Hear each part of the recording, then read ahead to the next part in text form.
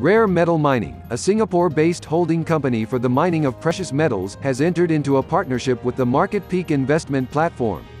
Rare Metal Mining is in the process of jointly owning a license for the exploration of gold and copper deposits with an area of 2,398 hectares, located in Mongolia, referred to as the Gold Mine. According to preliminary results of the geological scan, the gold mine is estimated at €100 million. Rare Metal Mining plans to sell a stake in the gold mine through tokens, gold mine tokens. 50 million tokens will be associated with 50 million shares of Rare Metal Mining. 1 token equals 1 share. The funds raised will be used to purchase and develop the mine. Rare Metal Mining plans to launch dividend payments within 36 months of launch.